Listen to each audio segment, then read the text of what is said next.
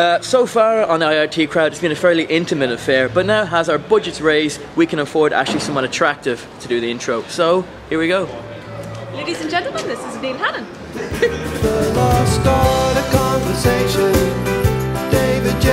Hello, welcome to episode 3 of the IRT crowd, joined today by the gentleman, the most stylish man in music, Mr. Neil Hannon. How are you? Now that Robert Palmer's dead.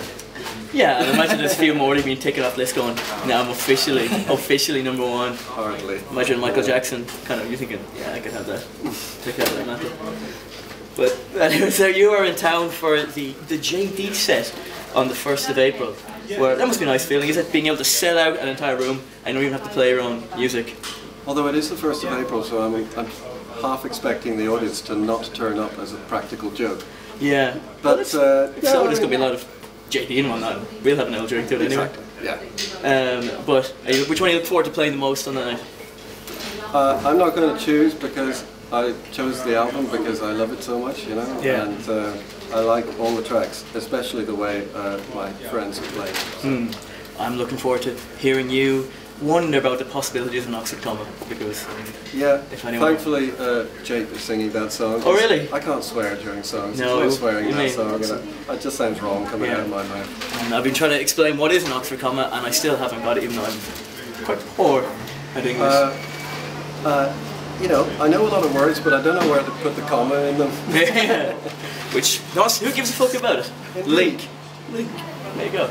Right, sir, you're going to be joining us in the Big T Inquisition. Crikey.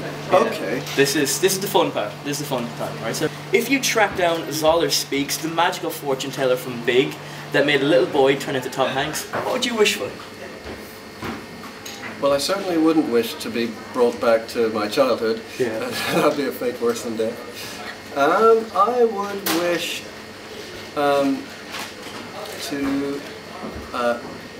for my hair to always be at the right length. To never that have is to go, that is a nightmare. To never have to go to the hairdresser and you know, with that slight fear in your heart that it's going to go wrong this time, as it often has.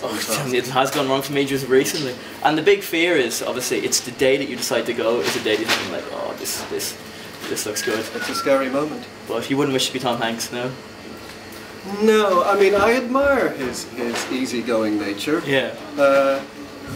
I suppose if you delve into his life now, it would be kind of confusing because your Apollo 13 days are behind you. I'd also get older, which is not good. No, that's not good at all. That'd be the exact opposite of what the exact thing he was going for in Big. Indeed. So there you go, perfect length hair. Question 2. As you mentioned, you'll be covering Vampire Weekend. What was on your bed covers as a wee boy, if you remember? They would have been very sort of quilty, you know, things. I never had, you know, cartoon character duvets. I don't think we even had duvets when I was a kid. It's that long ago. I had the A-Team on mine. I'm not sure why I had that one though. Did you not like the A-Team? Oh, I did like the A-Team, but I never remember sitting down and sitting in front of the A-Team enough. I don't remember being familiar enough to, you know, sleep. All my friends absolutely loved the A-Team. I wasn't a big fan. It was on ITV. I was more of a BBC child. Yeah. So if you could pick one that would be on your bed covers, it would be Mr. Ben. Mr. Ben, of course. My favourite ever children's programme. He was my Halloween costume this year. Excellent. There you go. It pretty much was on my last album. Yeah. I was trying to mumble the theme song all through the night to impress girls. Didn't work. Right, next question. Better ways of impressing girls. Alright, so in regards to upcoming Smash Space Jail that we've been putting together over the last couple of episodes of this, if I offered you the role of Commander Sebastian Airlock, the gentlemanly but devious warden of Space Jail, would you accept? Yes, although I don't think I'd be a very good prison warden, even in space. I'm far too lenient and relaxed. And you know, the evil space aliens that are incarcerated therein would get the better of me. I think the way it's going at the moment, though, I think a lot of them have been falsely imprisoned. So there might be, I think, a little twist. Yeah. When the hero, a kind of a short, floppy-haired guy named Drake Dawson, kind of shoots his way through. But I think they become friends in the end.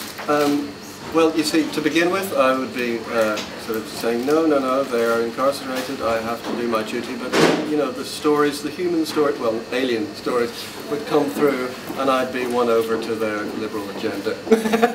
Well, that is actually the end as written as well, which is where we were coming to an end. Although I'd probably die in the final revolt and everybody would cry.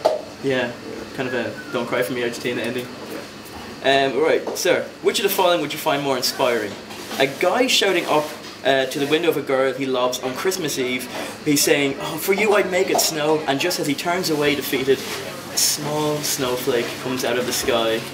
It's fairly inspiring stuff. Yeah. Or the ending of Cool Runnings, where they carry the bobsled over there. I've never seen Cool Runnings. This is a hard question for me. Good lord.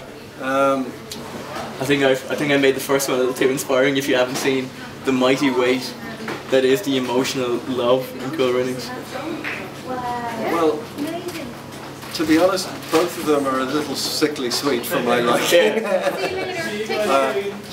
I prefer the sort of climbing out of the pipe at the end of the Shawshank Redemption. Or Space Jam, the ending of the heartbreaking now ending of Space Jam. Heartbreaking as my character sadly gets half-eaten by a mad octopus alien. Can you want to run the writing staff for this, because you're doing a much better job than us. I have recently been to Disneyland. When was the last time you were horribly disappointed? Well, I've never been to Disneyland. I wouldn't. Even though she got me in free. The last time I was horribly disappointed, it was quite recently. I saw a film which I was very much looking forward to. Oh God, what was it called? See, this is a case in point. 127 hours, was it? A little too low. Oh yeah, I remember. Black Swan. Oh, yeah, that was disappointing. Unless you regard that was disappointing. Black Swan. Well, I mean, everybody seems to think that it's a masterpiece, whereas I thought it was a teen slasher movie. Kind of deserved to be on Living late at night. No, it's dreadful. Very disappointing. So, ironically, one of my favourite films of last year was actually The A-Team. I haven't seen it. I haven't seen it. If you've never seen the original A-Team, I would go and rewatch the new one. Will do. And yeah, I think it should be reasonably brain calming. Next question, sir, is a kind of a. It's now tradition is that we get advice from a lady. Someone writes in and they want a question answered, having a bit of trouble or something. And this comes from I've lost your name, but hello, we'll call you Steph like we always do. Hi Neil. Hi Steph. I've recently started dating a lovely young man who I just realised is the image of Robbie Williams. However, now all I can think of is, I wish it was Barlow. How can I put this behind me?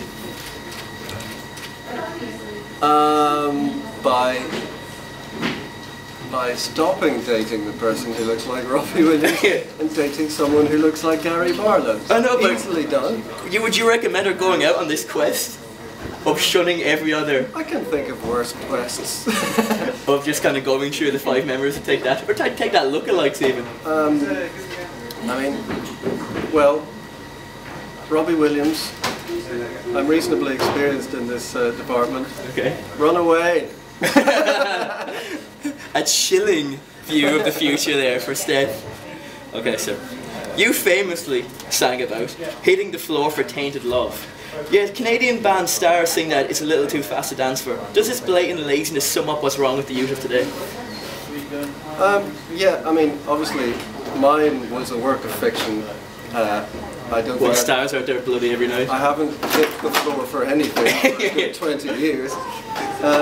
And when I did, it was generally to What Time Is Love or some sort of late 80s, early 90s shoegazy classic. I think the youth of today are a fine, upstanding crowd of energetic individuals who I'm sure are very good at dancing. And who should listen to kind of Canadian naysayers. That's right, yes. Don't listen to them. If it's anything, beside the railroad tracks, I've been dancing kind of under my duvet to that an awful lot. Because I can't sleep, and that song is really helping me. It's kind of a nightmare, kind of, you know what I mean? What's wrong? Why can't you sleep? I keep having really bad dreams. Are you crying in them? Yes. And I'm seeing weird things. I explained one of my dreams to one of them, and couldn't say it on camera. It involved my parents. This is going a whole Moving on. Right, sir. Now this is another kind of theme question. It's the Quiz Christopherson's Christian rock band table quiz question, where our championship.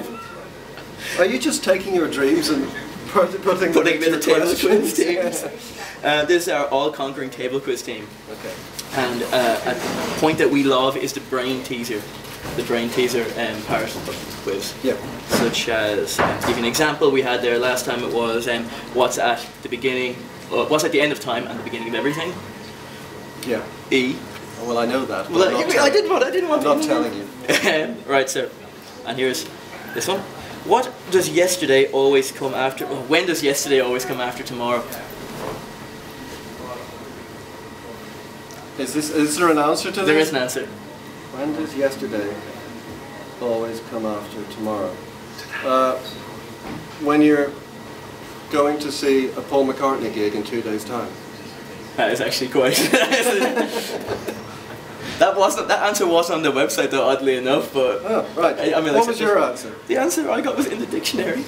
Oh, very good. But yeah. your answer. Not clever enough. Yeah, I think your answer is a lot better, sir. Right, sir. Second last question is: what is your favourite vampire and your favourite weekend? My favourite vampire is the Bat. Nice. My favourite weekend. Classic. My favourite weekend is the one coming up after this particular week. Yeah. When I can finally relax and maybe have a lie-in instead of coming to rehearsals. And have a few and partake of a few beverages. Indeed. Mine is Angel and the weekend before Christmas. There you go. You mean it was a girly side of me. Oh, Angel in Buffy the Vampire Slayer. There was. Yes. And I like to bring for Christmas because you have the 12 pubs, which is a horribly bad habit. No one should ever do it. And sir, how would you like to end this? What line would you like to end this on so it looks really great on a best of montage when we come to the end of the series? Okay. What about? Fuck you and your stupid question. Jesus Christ. Is that a good way of it? That was perfect, sir. Yeah. There you go. That was Neil Hannon. Him, Jape, Romeo, and Kathy Davey are all playing in the JD set where they're covering Vampire Weekend on the 1st of April. Join Facebook, and I'm sure you're already on Facebook, but join JD on Facebook, become a friend, and you could win lots of tickets and the like to that. So do that. Neil Hannon, you're a star.